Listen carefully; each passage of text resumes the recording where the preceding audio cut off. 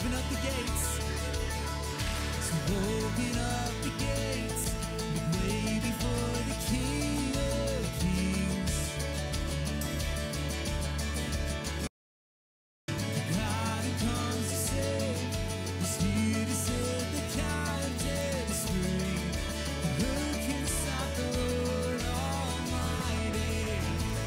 And our God is the Lion of Judah. He's roaring and fighting our battles, and every knee will bow before Him. And our God is the Lamb that was slain for the sins of the world. His blood breaks the chains.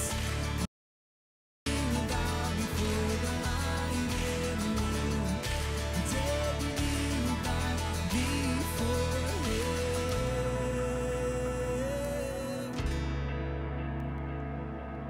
When we sing, who can stop the Lord Almighty?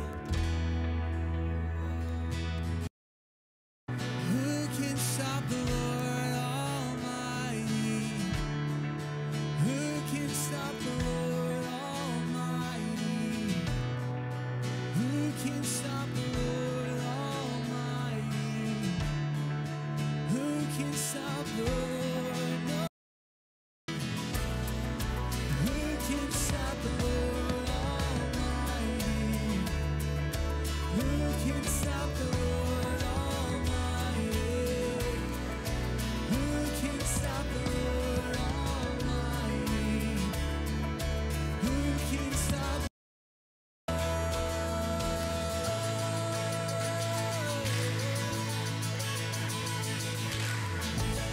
Our God is the Lion of Judah. He's roaring with power and fighting our battles. We will bow before Him. And our God is the Lamb that was slain for the sins of the world. His blood breaks the chains, and every knee will bow before the Lion in the room. Every knee will bow before Him. With a shout. Good morning. Welcome to Riverside. It's good to see you all here this morning. And happy Father's Day to all you dads out there. We love you and appreciate you so much for everything you do. If you're visiting Riverside this morning, we want you to know that we are thrilled to have you here and that Riverside is one church meeting in two locations and that we exist so that people will come to find and follow Jesus. Would you bow your heads with me and pray over the service as we continue to worship together here this morning? Heavenly Father, Lord, for the privilege of gathering together this morning in your name. Lord, we honor you and we praise you for everything that you are here today. Lord, I pray that you would make us receptive and open to hear what you have for us this morning, and that we would leave this morning encouraged and challenged to be better versions of ourselves and challenged to be closer to you. In Jesus' name, amen.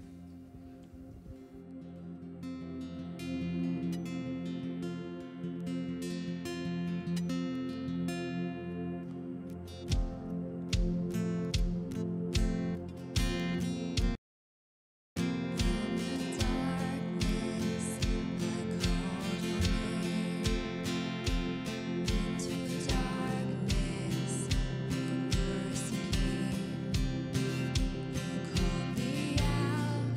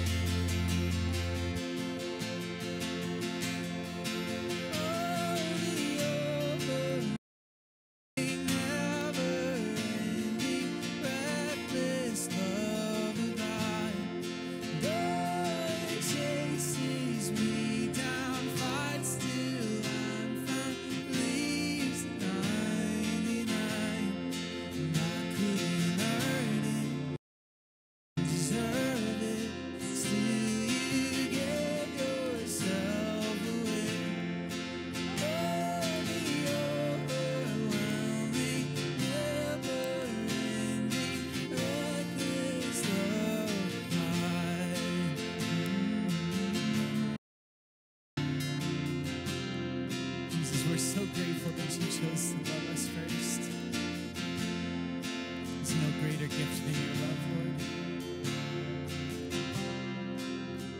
From the moment of creation, you chose us above all else. We were even born, Lord. You've picked us. You chose to save us. Thank you, Jesus. There's nothing we know, there's nothing that we can do that would measure up to being worth your love. But we're so grateful that you choose us anyway. Lord Jesus, this morning, help us to be more like you. Help us to be even just a fraction of a reflection of that love that you give us. Jesus above all else. It's in your name we pray, Lord. Amen. Amen. You can go on ahead and find a seat. As you're getting settled, I have a couple announcements for you before we hear from Pastor Mike in just a few minutes. First of all, for those of you who are visiting, if you're a guest here this morning, I want to make resources that are available to you. Both of them should be in the back of one of the seats in front of you. The first is a welcome brochure. It's going to tell you a little bit about who we are as a church, a little bit about what we believe in some of the ministries here at Riverside.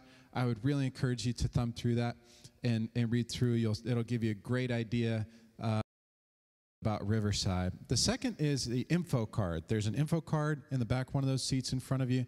If we do not have good and accurate contact information for you, we would love it if you would consider filling that out. You can drop it in one of the offering buckets on your way out this morning. We are passionate about getting you connected here at Riverside. There's an opportunity for every single person to connect and to contribute to what God is doing in and through the church. And we just cannot serve you well in that way if we can't get in touch with you. So consider filling that out. You can drop that in the offering bucket on your way out. I do want to let you know that we have a Riverside app. Hopefully, if you all are regular attenders, you have downloaded the app. If you're new, I want to make you aware of it. It is probably the single best resource when it comes to staying up to date with different things going on here at the church, different events, different outreach opportunities, different ways to get connected. It is also a great way to follow along live during the sermon. The notes are pre-populated in there. You can take your... Would really encourage you to consider downloading that. And I want to let you know about Bible Adventure Week. Thank you. I love that enthusiasm. I was really hoping I was going to get that response. Bible Adventure Week is coming up July 10th through the 13th, ages 4 through grade 6. It's Mills. It's 9 a.m. to 12 every day. I had an opportunity to see bits and pieces of Bible Adventure Week last year, and it was just one of the most exciting and encouraging and fun things to watch kids just fall in love with Jesus this week last year. So if you have that age range, I would really encourage you to think about signing them up for that week. I know they're going to have a phenomenal time. And for those of you who volunteered to lead Bible Adventure Week, there is a leadership meeting July 5th at the Mills at 6 p.m. Please don't miss that meeting. It's important for you to be there. Why don't you open your Bibles, open your apps as we prepare to hear from Pastor Mike as we continue in our series, Deeply Rooted. Today is a day of celebration, a day to honor the men who've shaped us and walked us through life. It's a day to say thanks to all the dads for all the times your strength held us up and the moments your wisdom lit our path, for encouraging us to seek God all our soul and all our strength, for living your life as an example of what a man of God should be. Thank you for the discipline we deserved and the grace we did not, for the memories we treasure and the lessons we cherish. Today, we thank God for all the ways you've shaped our lives. We love you, Dad.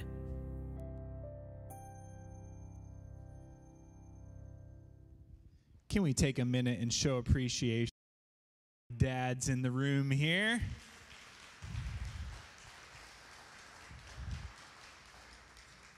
Happy Father's Day, dads. I hope that you have a great day today and that you've been having a great weekend. We appreciate you, and what an honor it is to be able to reflect God, who He is, what He is like to our children. And so may I encourage you to continue to do that, Dad, because that's leading your children well. And I'm excited to be with you this morning. Are you well? As we are in, you ready for this one? Part 10 of our series, Deeply Rooted. We've been really camping out here in this series as we've been looking at Jesus' Sermon on the Mount. And this morning, this is a big one. This is a big teaching of Jesus we're at here this morning. It's one of those things that if you take just a moment and you meditate on the gravity of what Jesus is preaching, what Jesus is teaching, and if you think about if it was adopted by the entire world, for instance, and it was deployed and worked out, we're talking about significant world change. And it comes from a source that is God, and we have to appreciate that here this morning. And so we're going to dive right in because there's a lot to cover. Chapter 5, verses 43 through 48, a teaching of God, Him preaching, giving us an insight into how we as people should live if we want to live according to our design, and how transformative it can really be to do this, how necessary. Think about the world we live in as I read this text and how amazing it is. I'm stressing this, you see. Matthew chapter 5, verses 43 through 48. I'm so thankful to God for it. You have heard that it was said, this is Jesus preaching, love your neighbor and your enemy. But I tell you, love your enemies and pray for those who persecute you, that you may be children of your Father in heaven. He causes His sun to rise on the evil and the good, and sends rain on the righteous and the unrighteous. If you love those who love you, what reward will you get? Are not even the tax collectors doing that? And if you greet only your own people, what are you doing more than others? Do not even pagans do that? Be perfect, therefore, as your heavenly Father is perfect. Do it. It's a little tough, isn't it? I have titled this morning's message, Deeply Rooted, Different Love. Deeply Rooted, Different Love. And then as I was kind of walking through the church before you all got here, thinking about this, it should just be different love. Deeply rooted, different love, whatever the title. We're talking about a different kind of love, a transformative kind of love. In fact, this is one of the greater distinctives of the Christian faith system, is what Jesus taught here. And this kind of love He teaches and preaches about in Matthew chapter 5, verses 43 through 48. And here's what we need to appreciate this morning in this text. There's a lot to appreciate, but God knows, because He is the designer of people, He knows what's good.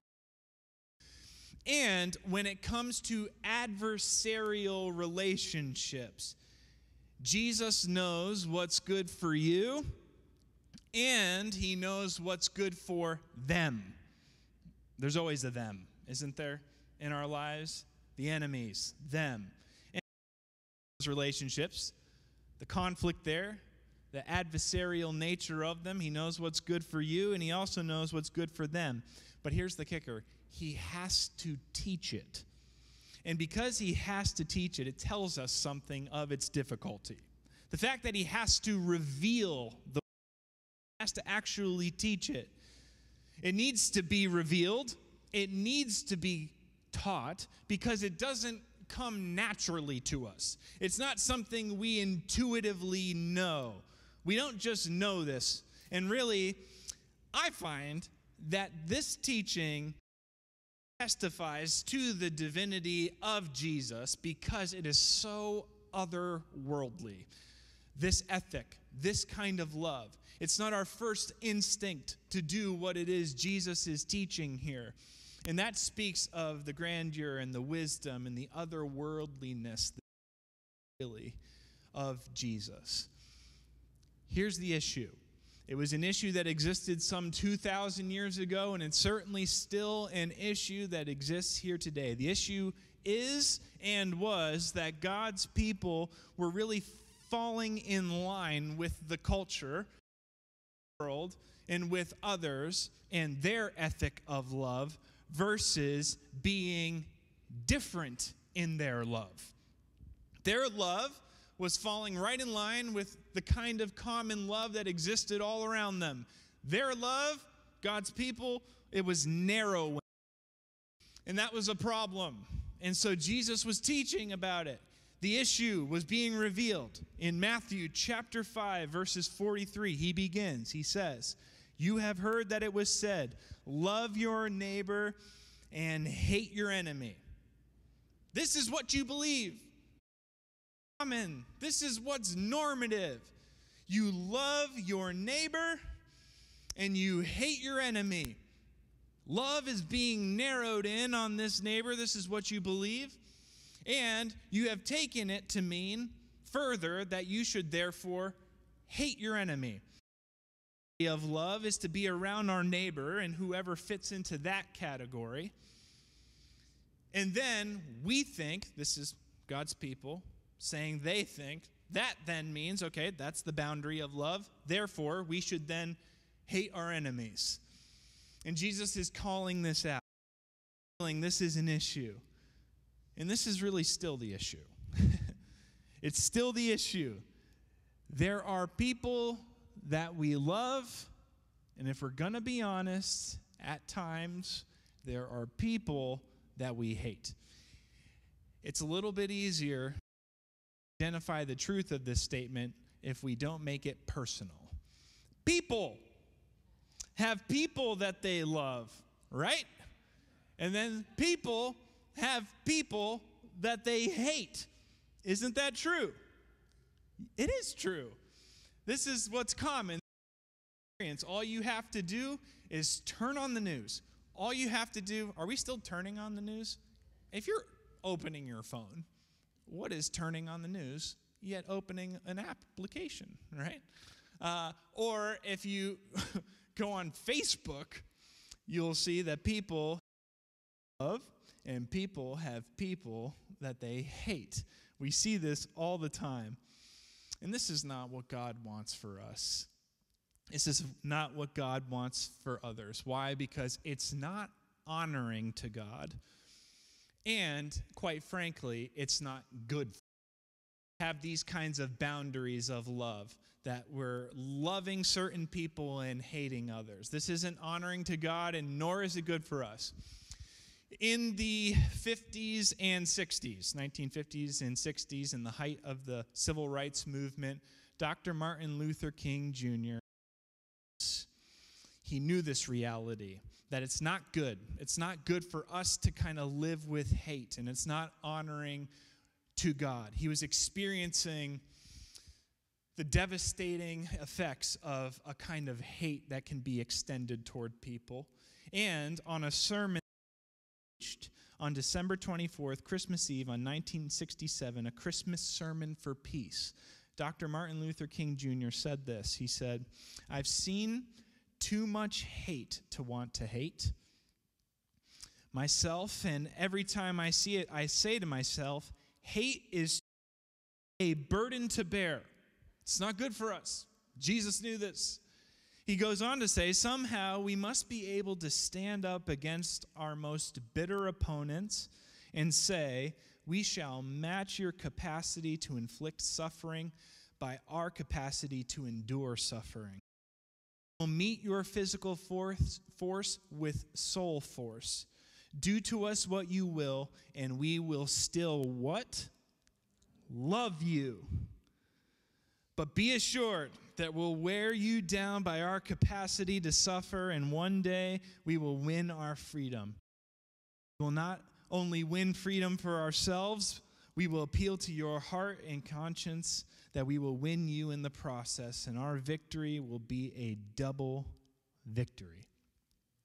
Dr. Martin Luther King Jr., he was aware of the problem, keenly aware of the problem. In the height of the civil rights movement, of racism and racial tensions, understanding that hatred, he knew the problem of hate. And yet, here's what I appreciate. There's a lot of people who can reveal problems.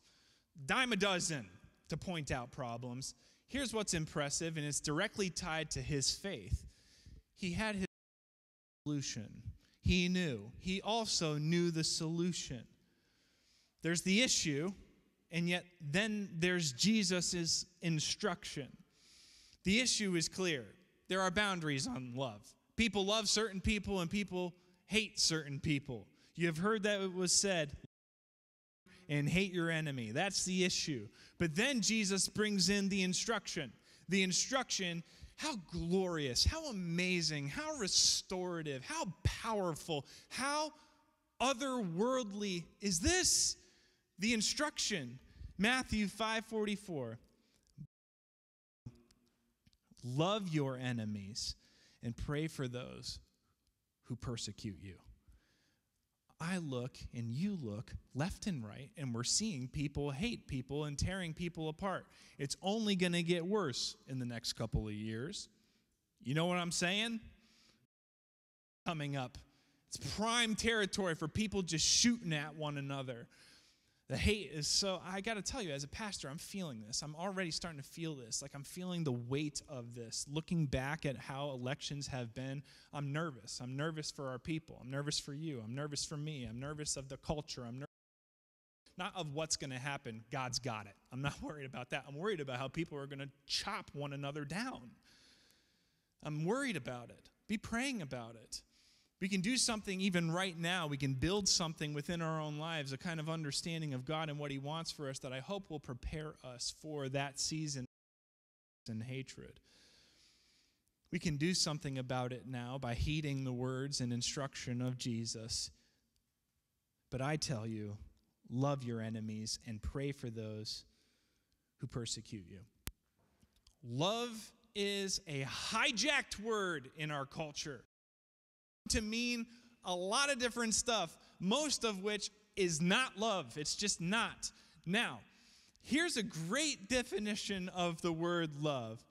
Costly self-sacrifice for another's good. It's a killer definition for love. A costly self-sacrifice for another's good. A parallel passage to this Sermon on the Mount is recorded in Luke chapter 6, verse 35, and it speaks of this kind of love and what it actually looks like in practice. It says this, but love your enemies, do good to them, and lend to them without expecting to get anything back. Here in Luke chapter 6, verse 35, you get all of the components of what true love is. A costly lend without expecting something. That's also a sacrifice. Costly self-sacrifice for another's good. That's love. Also, looking for someone's good. Good for someone may not mean support. Good might mean confrontation. Good might mean blessing. Good doing something. Good might mean telling someone something. Good is God. It's going the way of God for people. It's giving people God and what God wants for people. That's love. Doing that in a self-sacrificing way that costs. Love is a costly self-sacrifice for another's good. And it's active. It's active. It does stuff. Love does. That's a book I just gave Gavin here. See how it all comes together, Gavin? Didn't even plan that. And it does. Love is active, which is important actually to mention because in the realm of romance, love is like, ooh, it's like this thing, you know? Something you feel. Whereas here's what you do. And in that way, especially where Jesus is saying we should direct our love, let's be reminded, because we love it. We love the idea of love. Yeah, costly self-sacrifice for another is good. I just love that. And because I love my kids and I want to love them. I want to love them, right, Dad? Father's Day, a costly self-sacrifice for my son or my daughter is good. That's love. My wife, my husband, my friends. Jesus, you ready for this? But I tell you, love your enemies. Christian love must be different. Christian love must be different. When the culture, when others are looking to Christians, are they seeing followers of Jesus as being loving and loving to everyone? How is the Christian love to be? In its reach and in its display. In its reach, meaning we're not just loving our own. There's a caricature of Christians right now that we just love our own. And I do mean caricature, meaning a false and phony representation. Maybe some few have created perspective for all. Let's redefine it. Let's bring it back. Because as Christians, our love is to reach beyond those within, and it's supposed to reach those without, beyond our enemies. And it's supposed to be a grand display. When meditating on this passage, I was brought to an extreme example, something that had a profound impact on me. Growing up in southern New Jersey. Grew up in Connecticut. I grew up in southern New Jersey. And I was about an hour and a half outside of a town called Nickel Mines. Nickel Mines in Lancaster County. It is Lancaster, not Lancaster. I'm just letting you know. Do with it what you will, just letting you know. An hour and a half outside of Lancaster in southern New Jersey. The year was 2006. Does this begin to ring some bells? 2006, if you remember, a horrible tragedy in the little town of Nickel Mines, Lancaster County. A man by the name of Charlie Roberts, he walked into a one-room schoolhouse, an Amish one-room schoolhouse, and he barricaded the door, and he tied up a bunch of children, and he released all the boys and the adults and lined up 10 girls across the front of the school inside that room, and he systematically shot each one of them. 5 were killed. 5 were wounded. And a devastating reality of the kind of hatred that can exist in a person's heart. It impacted me so much so that even still today I think about it. And every once in a while I still think about it. And for those of you who are interested, there is a book that was released in 2007 that I greatly appreciated called Amish Grace. Perfectly titled. Why? Because the Amish responded in a way that was really otherworldly. Amish, quick side note, Christians. They're Christian. Separatists, Christians, have these huge faith, family, community, purity or simplicity. Those are like the main tenets of the Amish belief system and way of life. They're deeply rooted in the Christian way. And this is ethic of love and forgiveness. I came across this news article. I went back and found this news article in The Guardian, and pretty important headline here. It's an article, and in the article it said, on the day of the killings, members of the Nickel Mines community, the Amish community, okay, hang on, real quick. Okay, so on the day of the killing, the families of these little girls, aged 6 to 13, I believe, 10 in total victims, on the day of the nickel mines community took food to Robert's widow. 6 days after the shooting, families who had just buried their daughters attended Robert's funeral. Money from funds that poured in from around the world was diverted to the killer's family. Many victims faced huge medical bills. The Amish believe that harboring anger and resentment is corrosive, something Dr. Martin Luther King Jr. knew. Too strong, too heavy a burden to bear, hate. Eat you up is a quote. Esch Sr. said, forgiveness, he said, quote, is so ingrained in our heritage that it's a part of our character.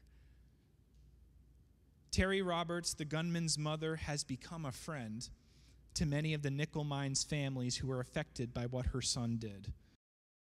To gatherings and often visits Rosanna King, who was 6 when Charles Roberts shot her, and she is confined to a wheelchair, unable to talk, and fed through a tube. She has seizures. The Amish modeled this kind of love well. What it looks like to love our enemies. It's not just lacking retaliation. And even that would be something pretty admirable within our culture right now. If we were done wrong, or if people were done wrong and there just simply wasn't a retaliation effect. But this kind of love is not just lacking retaliation. It's not just showing tolerance. It's about active love. Active love, sacrificing for another's good, even if it costs us something. Some of the buzzwords out of that article as a demonstration of their love, a display of their love, the reach and display of their love. They took food, attended Robert's funeral, diverted money to Robert's mother, invited her to their gatherings. This love, it's different. Isn't that different? It's so different that I read that those who were affected in Virginia Tech and one more mass shooting, it's escaping me, Virginia Tech, Sandy Hook, which also was close to home as well, having grown up just outside of Newtown as well. Those folks were reaching out to the Amish community to ask, how do you do this? And that's just so powerful, isn't it? The witness, the kind of love Jesus wants us to display, the kind of reach of that love that extends beyond even to our enemies. I'm an annoying preacher, aren't I? Why? Because it's unfair and it's realistic, isn't it, preacher man, to use Dr. Martin Luther King Jr. and to use the Amish community of nickel mines. Isn't this unrealistic? These are superhuman people. No. This is what's attainable for the Christian life. What God wants for people. He wants them to be able to have this kind of capacity to love. Do you see yourself as having this kind of capacity to love? If you're a Christian, if you call on Jesus as your Lord and Savior, you have every resource given to you by God Himself to be able to live of reach and display of love. So many of us are so trapped because it is a heavy weight and burden to bear under hate, under the wrong that has been done to you. There's never a denial that has been done to you. Charlie Roberts was guilty. Those who were committing these racist acts were guilty. And yet there is still this commission by God to what? To love our enemies. He goes on to say, I tell you, Matthew 5:44, this is the instruction, love your enemies and pray for those who persecute you. There is an emphasis on prayer, speaking praying for and on behalf of our enemies, utilizing our heart and our mind and our words to verbalize our love in prayer to God.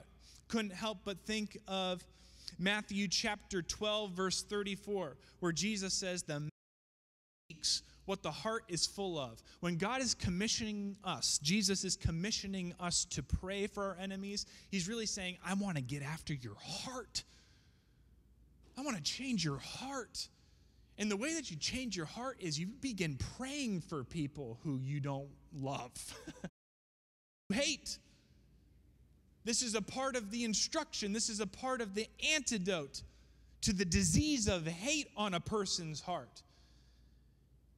It's taking our words and saying, heart, shh, listen to these words that I speak out to God on behalf of my enemies. In fact, our words carry a lot of weight. Very important. James chapter 3, verses 3 through 4 uses these metaphors and these similes to attach the tongue, meaning the words. The tongue, in that place from which words flow, it's like a bit in a horse's mouth. It can steer our lives the way that we speak. Like a rudder on a ship, very small, the tongue, and yet it can navigate a person's life. And here Jesus is saying, I want to navigate your life toward loving your enemies. And a way to do that is to pray. That's how you can take hold of the steering wheel of the hate that you feel in your heart for those who are your enemies. Grab that steering wheel. Direction of godliness is through prayer. And in fact, an amazing thing occurs when we pray. A really cool cycle begins. Here's my great illustration.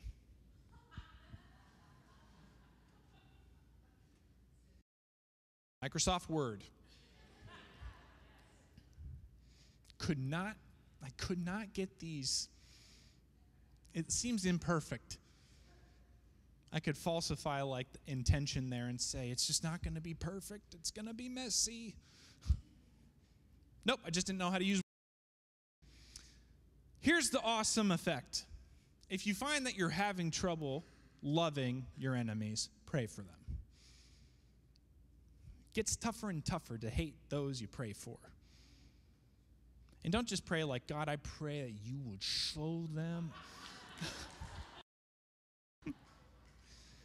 It's not going to work that way. It doesn't work. As we pray, as we honestly petition, as we lift up, God bless them, help them, God, forgive them, show them your love, bless their day, open their eyes, pray for me, God, help me. As we begin to pray for our enemies, what begins to happen is we begin to grow in our love. And as we begin to grow in our love, we're compelled to again pray for those whom we love. And as we pray for those whom we love, we begin to love them even more. And just this beautiful, wonderful, God-designed effect begins with prayer and love for our enemies. Yes, prayer changes things and people outside of us, but it also changes us. It makes us more loving. When we pray for the good of our enemies, we steer our lives towards love for them. Absolutely essential for loving our enemies. Donnie, remember when I texted you this week and I said I needed to read you something? Looks like I'm going to read it to you now in front of everyone. I've been quoting Dietrich Bonhoeffer this series a lot because Dietrich Bonhoeffer wrote a book called The Cost of Discipleship. So you got Amish Grace, Cost of Discipleship. I would encourage you to buy both of them if you're a reader. Dietrich Bonhoeffer was alive during Nazi Germany, and he was a part of the resistance. And as a Christian, he was being persecuted for his faith. And when meditating on this text, I have to read this. And I had it as like, should I read it or not read it? And I have to read it because it's just so good. This is his thoughts, a German theologian and pastor, under persecution Nazi regime in Germany. And he's reflecting on this passage of, but I tell you, love your enemies and pray for those who persecute you. He says this commandment that we should love our enemies and forego revenge will grow even more urgent in the holy struggle which lies before us, and in which we have partly already been engaged for years. In it, love and hate engage in mortal combat. It is the urgent duty of every Christian soul to prepare itself for it. The time is coming when the confession of the living God will incur not only the hatred and the fury of the world, for on the whole it has come to that already, but complete ostracism from human society, as they call it. The Christians will be hounded from place to place, subjected to physical assault, maltreatment, and death of every kind. We are approaching an age of widespread persecution. Therein lies the true significance of all the movements and conflicts of our age. Our adversaries seek to root out the Christian church and the Christian faith because they cannot live side by side with us, because they see in every word we utter and every deed we do, specifically directed against them, a condemnation of their own words and deeds. They are not far wrong. They suspect, too, that we are indifferent to their condemnation. Indeed, they must admit that it is utterly futile to condemn us. We do not reciprocate their hatred and contention. We would like it better if we did, and so sink to their own level. And how is the battle to be fought? This is the question, Christians. How is the battle to be fought? Soon the time will come when we shall pray, not as isolated individuals, but as a congregation, a church. We shall pray in multitudes, albeit in relatively small multitudes.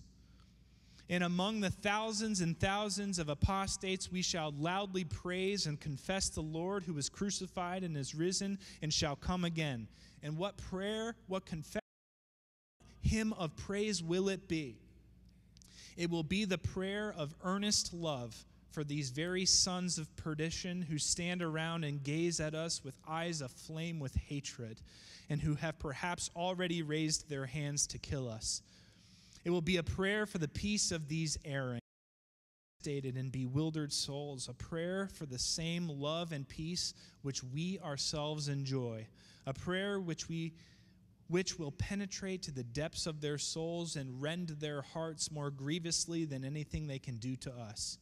Yes, the church which is really waiting for its Lord, discerns the signs of the times of decision, must fling itself with its utmost power and with the panoply of its holy life into this prayer of love. Facing imminent death and real persecution. This is what Dietrich Bonhoeffer had to say. We must throw ourselves into this kind of prayer. To love our enemies, knowing them, being mindful of them. Knowing them. Do we actually know? If we were to sit down and actually say, God, who are my enemies? To love our enemies, knowing them, being mindful of them, sacrificing, wanting, praying, and acting for what's good for them. That's what Jesus is saying. That's what I'm expecting of my followers. That's what's going to be honoring to God, and that's what's going to be good for our own souls. Hate is just too much a burden to bear. The issue is clear, and the action of God to love our enemies and to pray for those who persecute you. What is our motivation as Christians? You have the issue, you have the instruction, and what is the motivation? The motivation thing. If we don't have the right motivation to love our enemies, we will find ourselves unable to love our enemies. The motivation is everything.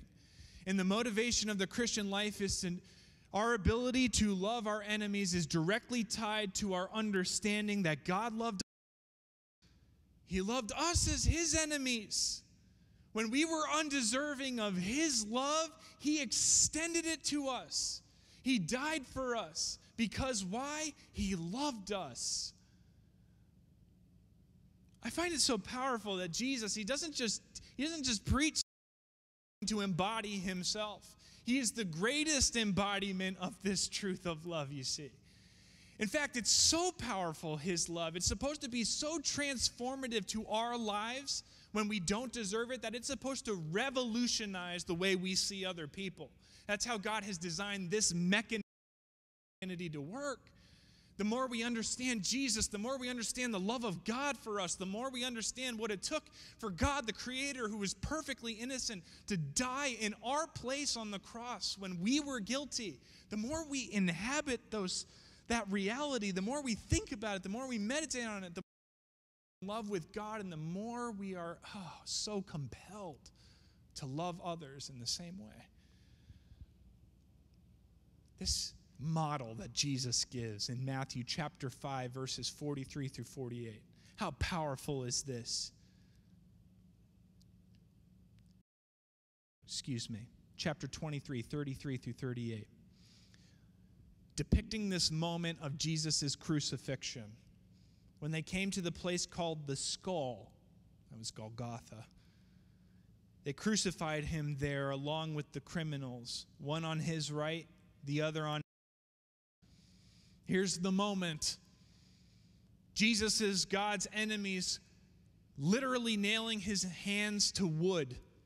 How's he going to react? This is the God who said, remember, love your enemies and pray for those who persecute you.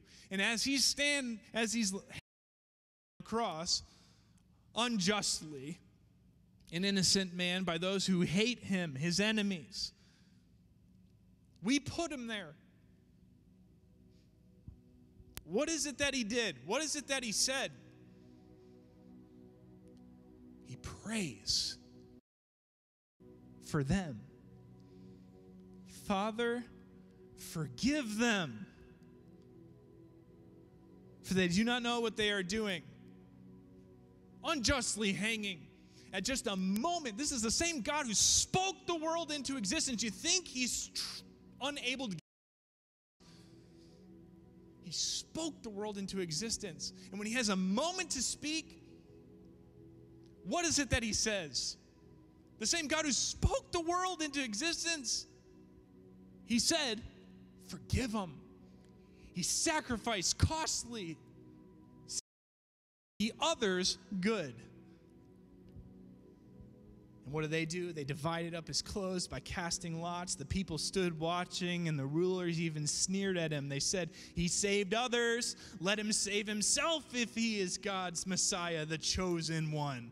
The soldiers also came up and mocked him, wine and vinegar, and said, if you are the king of the Jews, then save yourself.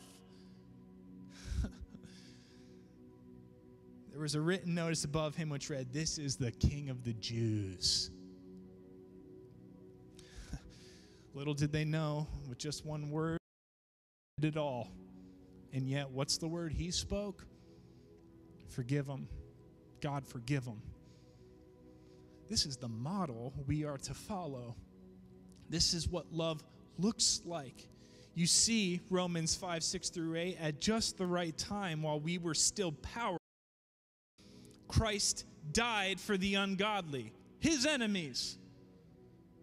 Very rarely will anyone die for a righteous person. That's true. Remember, you have heard that it is said, love your neighbor and hate your enemy. Though for a good person, someone must to die. But God demonstrates his own love for us in this. While we were still sinners, while we were still his enemies, Christ died for us. And here's the beauty of it. This kind of love, loving our enemies, it's costly, yeah, but it was also personally satisfying to God, and it opened the door to reconciliation. The reality is, yes, enemies hurt us. But there is only one way the wound. If you're feeling some kind of wound of hatred in your life, there's only one way to heal that wound. It's to love them. Godly love them. Costly self-sacrificing for that other's good love them. Not to hate them. It's a pretty probing question that Jesus asks in Matthew chapter 5, verse 47. When it comes to our love, what are you doing more than others?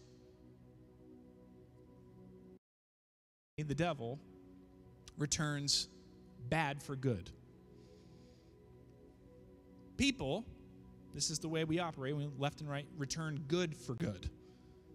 God, He returns good for bad. What are we, you, me, doing more than the good for good thing? This is a strong question, one that's just been nagging at me. To love in a way that is more. To love our enemies, that in the perfect love that is described in verse 48. To be perfect in our love, in the quality, in the shape, in the dimension, in the model, in the same measure is the word, same use, perfection of God. Christian, be deeply rooted in a different love. You know, God is love. We must be deeply rooted in Him in order to do and be loving, to do love, to loving. We have to be deeply rooted in God, in this kind of love for those who are even our enemies. A question I've been asking myself, and maybe it's a question you should write down as well. Who is outside the boundary of my love? Who's not within the reach of my love right now? We've got our lists. We have the things that have happened to us. And maybe even now it's like hurting to imagine this love. You're going to keep hurting. That hate is too much a burden to bear. Drive yourself. We must drive ourselves deeper and deeper into the gospel. The more we drive ourselves down deep into the gospel, the good news of Jesus, what He did on the cross for His enemies, the more we drive ourselves deeper into it, the more we should to love our enemies. Be deeply rooted in a different kind of love. For that's the love that was extended to us. Let's pray. God, we thank You so much for Your word. It's challenging, it's tough, but we all know how worldly and glorious and good it is. And God, we recognize that You paved the way, You led the way, You charged into this kind of love. In the forest of hate, You chopped it down, God, and You provided a way out. By the power of Your Holy Spirit, I pray You would help us to have maybe been imprisoned by the hate that we have felt, to the wrong that has been done to us.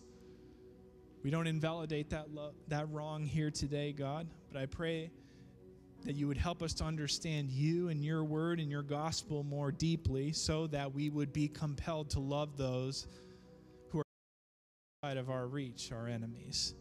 And as we do so, God, I pray You would do a restorative work.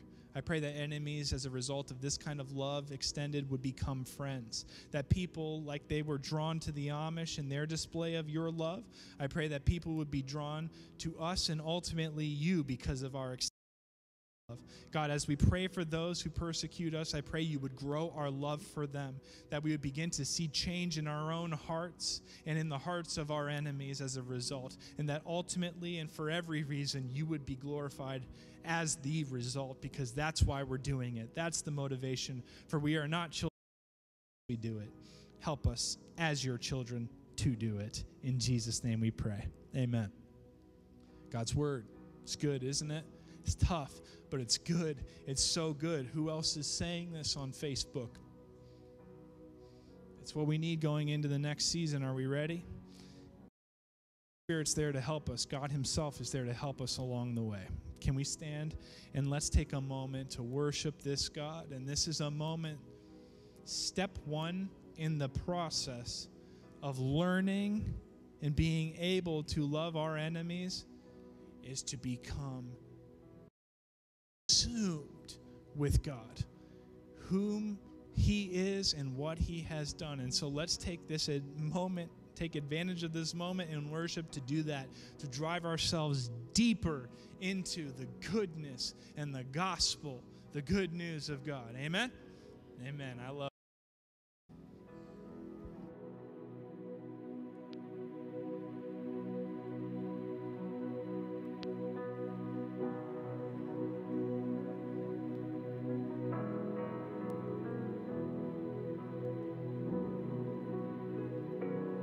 sing all the perfect. Oh, the perfect Son of God, in all his innocence. You're walking in the dirt with you and me, and he knows what living is. Painted with our grief, then of sorrow, son of suffering. Blood and tears, how can it be? There's a God who weeps, there's a God who bleeds. Oh, praise the one who would reach for me, and hallelujah to the Son of suffering.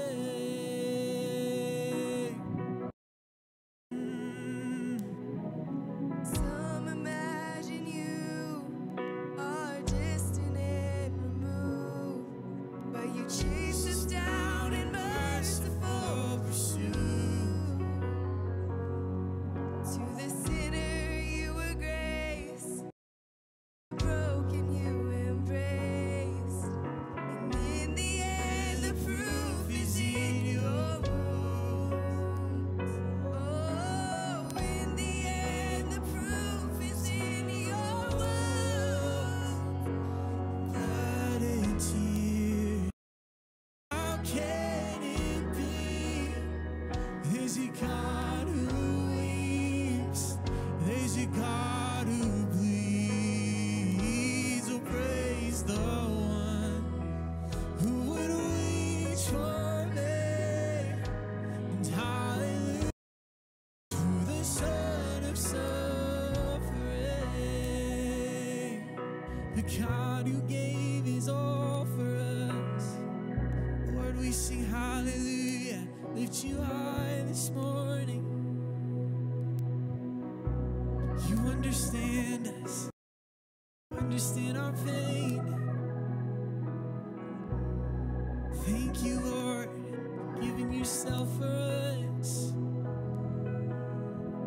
Your cross, my freedom, your stripes, my healing, all praise. King Jesus, glory to God forever. Your blood still speaking, your love still reaching. Oh, praise King Jesus, glory to God forever. My freedom, your stripes, my healing, all praise, King Jesus, glory to God in heaven. Your blood still speaking, your love still reaching. Oh, praise King Jesus, glory to God forever. Your cross is my freedom, your stripes are my healing, all praise, King Jesus, glory to God in heaven. Your love still reaching. Oh, praise King Jesus, glory to God forever.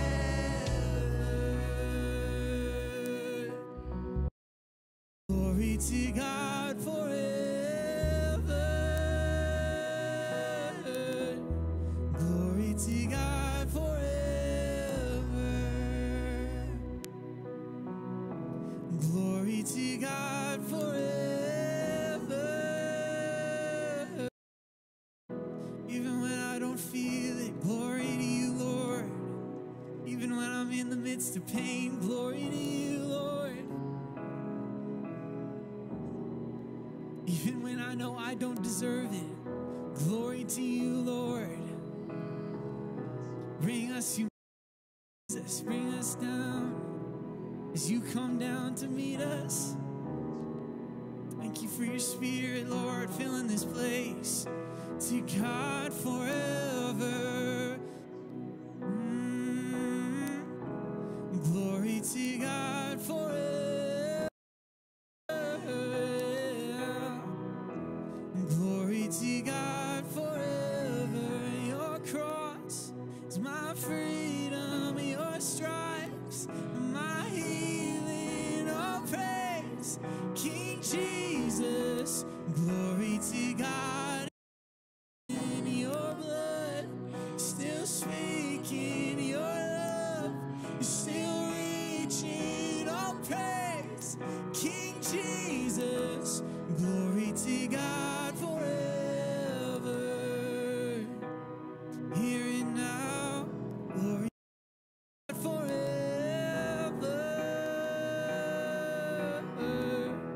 Glory to God forever. Yeah.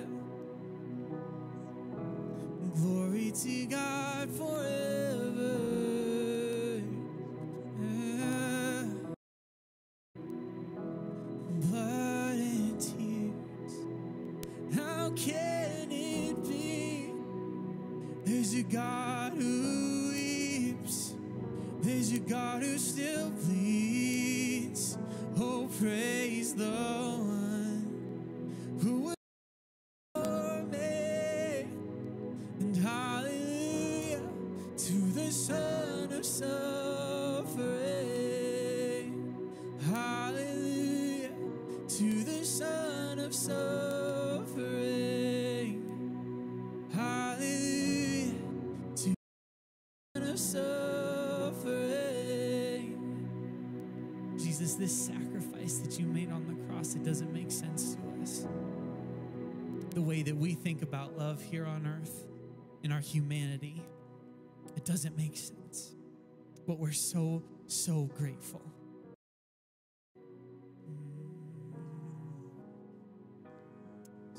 So grateful.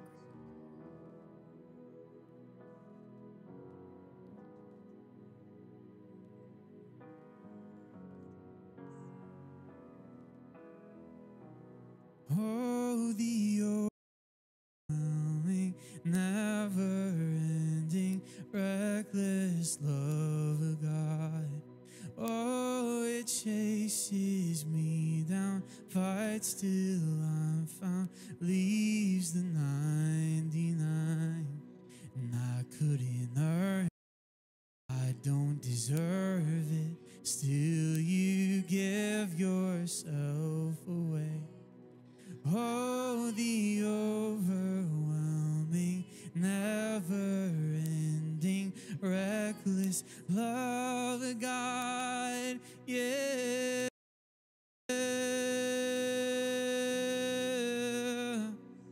Oh,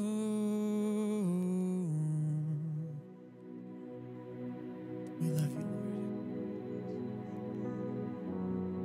Lord. We sing about his love. Oh, the overwhelming, never-ending, reckless love of God.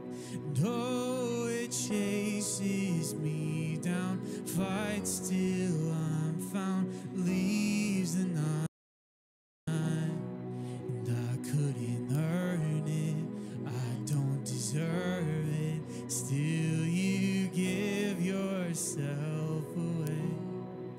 Oh, the overwhelming, never-ending, reckless love of God, yeah.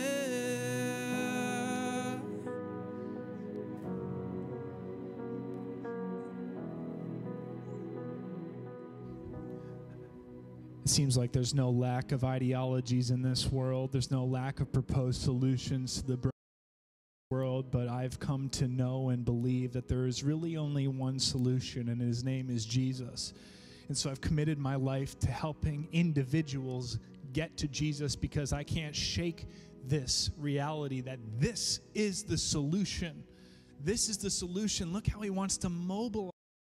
Look how he wants to release people into workplaces and into families and into broken systems, that they would be agents of good, godly change in this world, extending the love of God, restoring that which has been broken. Let us not be about the solution, as all these different ways forward are being proposed. I'm convinced more than ever this is what the world needs. Amen. I would encourage you to turn to Jesus. He turned toward you.